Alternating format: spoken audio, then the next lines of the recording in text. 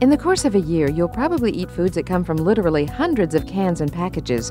But how often do you stop to read the nutritional labels? They can help you make wise choices. And there's one line that's particularly significant. Too much saturated fat is the leading cause of unhealthy levels of cholesterol in your blood, and that can lead to serious problems. So take the time to read the label and stay on the road to a healthy future. Get smarter every day. Click the subscribe button and don't miss a single new minute of Brain Bubble.